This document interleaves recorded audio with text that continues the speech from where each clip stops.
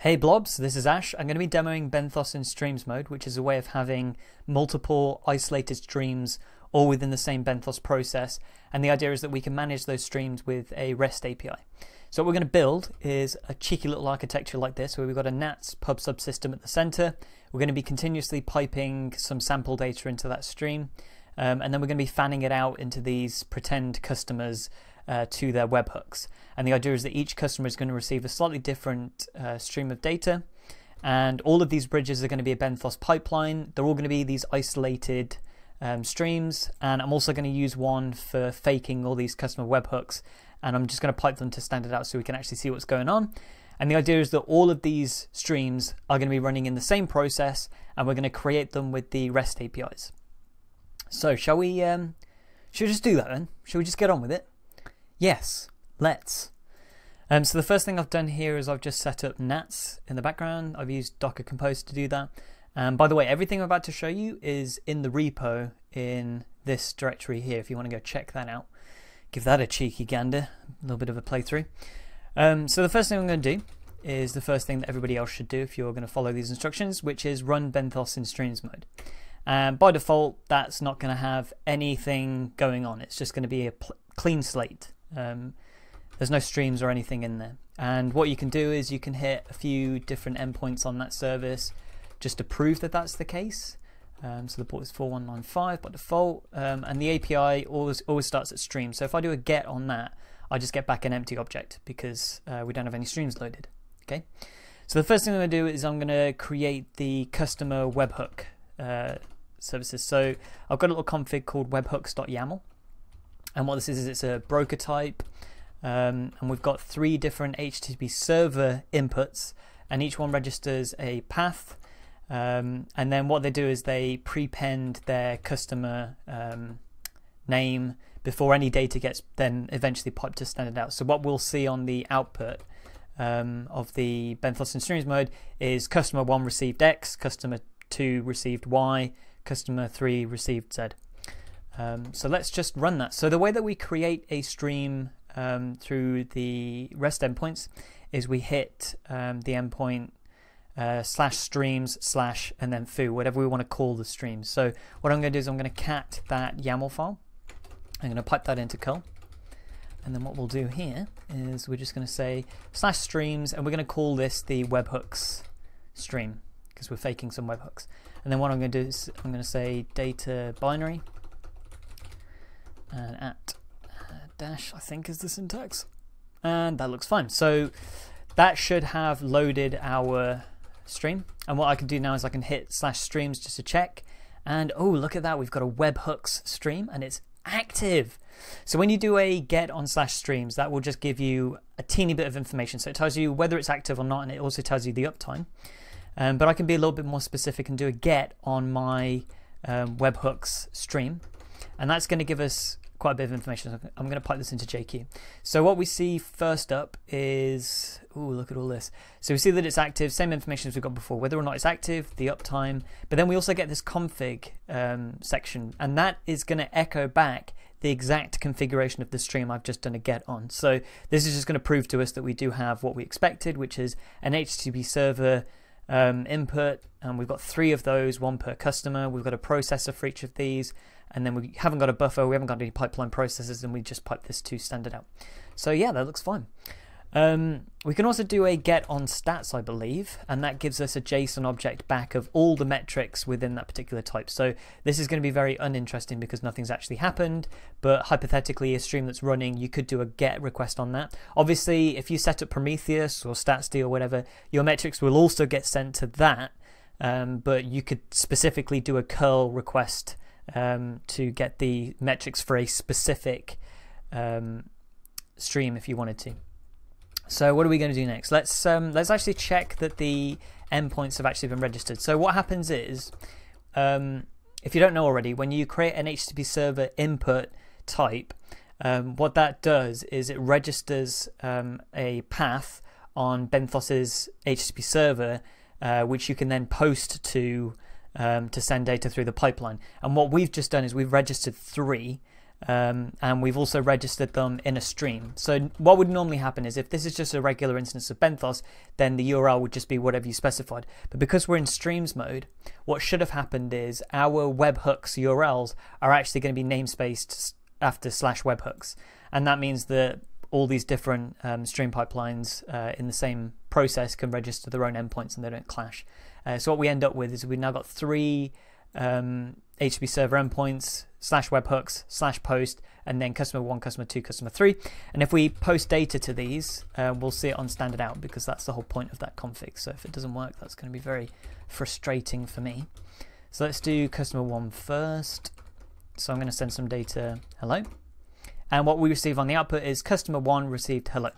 So if I hit customer 2, we get customer 2 received hello, and so on and so forth. So as we're building the pipeline up, we should be able to see on this bottom window here exactly what data each customer is receiving based on the other streams that we made. Now the next piece of the puzzle I'm going to make is the data being piped into the NATS service at the center. So in order to do that, I've got a little cheeky config I've prepared earlier called trickle samples. So this config is called read_until. And what we do is we have a read until input type, and what that does is it will continuously read an input type that is a child until a particular condition occurs, and the condition in this case is a static false. So basically this is always going to continuously read.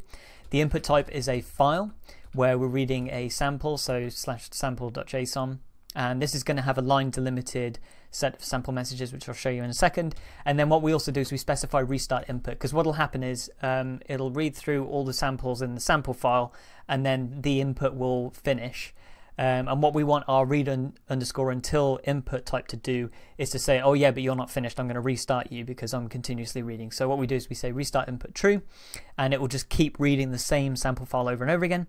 Now obviously that's going to utterly ram our NATS server with data. It's going to be sending it hundreds of thousands a second. So what we do now is we say in our pipeline, we've got a single processor called the throttle processor, and we've put a period of 3 seconds. So what happens is we'll only send one message every 3 seconds, and that just gives us a constant trickle of samples. And our output type is just the NATS. The subject is Benthos_messages, which is the default, and our URL is the default. That's all good to go. I'll show you what's inside our sample.json file as well. So we've got one JSON object which has a title, and then we've got some content. We've got another one which is basically the same. It's sample2 as the title and the same content. And then we have a sample number 3 which doesn't have a title, it's just got content. And what we're going to do is we're just going to keep iterating over those 3 messages, sending them over and over and over again.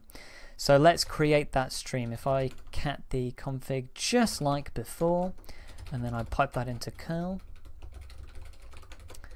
I'm going to call this stream samples, and we say data binary, and then boom. So now we've just gotten a little log message here saying sending NATS messages to URLs. So that's telling us, yep, it's set that stream up. We're going to start getting data. I can obviously do all the same checks as I was doing before. So we could do a get on /streams, and we'll see that actually there is now 2 streams going on. And we could also do a get on /streams/samples, did I call it? Yeah. And that gives us the same info as I showed you before. So we actually get the full config. So I can see that the output type is NATS, that's correct. We've got a processor which is a throttle type, that's correct. We've got this read_until. So what's going to be happening now in the background is we're continuously pushing these messages into our NATS stream, but there's actually nothing consuming the NATS pub sub queue because we haven't set up any of those bridges yet. So we've got our webhooks on one side, we've got our sample coming in on the other side. Let's create the Benthoses that are going to bridge these 3 customers, their data. So the first example I've got here is pipe to customer1.yaml, and this will read from NATS. All this stuff is default. And then what we do is we have a pipeline processor. We've just got the one, and this is a filter type, and the filter is a James path type. And what we do is we have a James path query here that gets the keys of the root object, so it's parsing it as a JSON object, checks the keys, and it checks whether or not it has title. So basically what that's going to do is it's going to remove any messages that don't have a title. So what we should expect to see for customer 1 is only the first sample message and the second sample message and not the third. And then what our output is our output is an HTTP client output type where the URL is the webhook for our customer 1. And the verb is post, obviously, because we want to post this data. So let's create that as a stream. So we'll say cat pipe to customer 1, pipe that into curl again. 5 streams. We're going to call this customer 1, and we want data binary. Boom. And now we've got a little message saying receiving NATS messages, and we're also sending messages via HTTP requests to blah. And now what we see is this trickle coming on standard out where we're showing which messages we're getting. And as you might expect, we're only seeing sample 2 and sample 1. So we're never going to see a sample 3 for customer 1. So that's it. We've now created 3 Benthos pipelines. They're all completely isolated, doing their own thing in the background. And by the end of that pipeline, customer 1's receiving data. Customer 2 and customer 3, out of luck, I'm afraid. They're not getting any data right now. Now, before I start setting those pipelines up, what I can also do is, obviously, I can delete streams. So if I do a curl on customer 1, we get that it exists, all that stuff. If I change the verb to delete, then what we should get is the service doesn't exist anymore. So we're not getting any more samples on the output, so that's a good sign. But also I can do a curl on that thing and it should say stream not found. If I do a curl on streams, then again, that stream shouldn't appear anymore. So what we've done is we created the stream, we started sending messages as webhooks to that customer, and now the customer isn't getting anything because I've deleted the stream. Naughty me, let's set that one back up again. So if I do a cat again, and here we go, we're getting the data again. And let's just do just for good measure, should we just do a curl on streams again, just to make sure.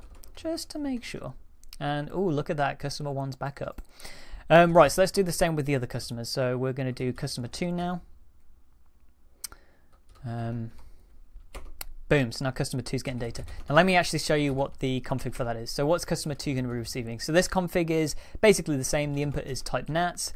The output is sending the webhook to that customer. And what we do is we're actually going to add a little bit of data in here. So we're using a JSON processor type, and the operator is set. And what we're going to do is we're going to set the contents of meta.for.customer2 to this little object here, which is just an object containing foo bar.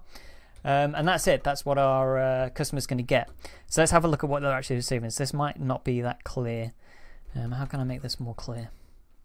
I'm actually going to stop these streams. That'll make it more clear.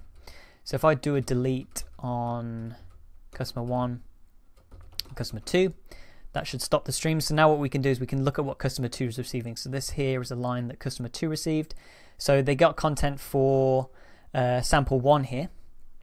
And as you can see, there is a new field meta, which contains an object 4, which contains a field customer 2, and then that contains the sample object, which I just specified. So customer 2 is receiving the right thing, and we can also just double check that that was sample 2 here. And then did they also receive sample 3? I believe they did. So this is sample 3 here. We can tell because it doesn't have a title, and customer 1 didn't receive that. So good, that's showing everything's hunky-dory, everything's going well. So rather than just setting up those customers again and then doing customer 3, let's do customer 3 first. So what customer 3 is going to get, let's have a look at this config. So they're going to get basically the same, except what we're going to do is we're going to do a JSON processor, and the operator is type delete. And what we're going to do is we're going to delete the title. So customer 3 will receive all the data types, all the samples, but what we're actually going to do is we're going to cut out the title completely. So in actual fact, all of these data samples are going to look the exact same in that case. So let's do that. Let's create that stream. Pipe that into a curl here. Streams, customer 3, and then the data binary. Boom. And what do we get? So customer 3 just received content. This document doesn't have a title, but neither did the other samples either. So success. Customer 3 is receiving all the samples and none of them have a title.